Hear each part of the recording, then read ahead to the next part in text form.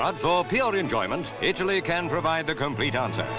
Naturally, it's Venice, and in progress, an historic regatta.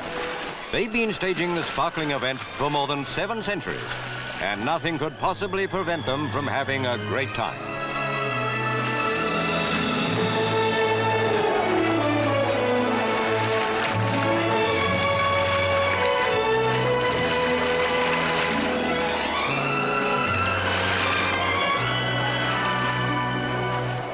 Gondolas of every shape and size gave spectators plenty to look at. They can show a fast turn of speed when they want to, like putting a London cabbie behind the wheel of a BRM, sort of.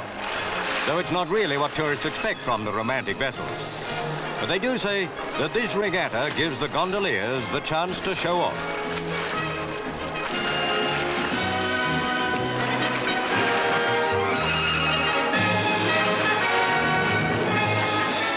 But just like us, they have their traffic problems too. Only they seem to enjoy them.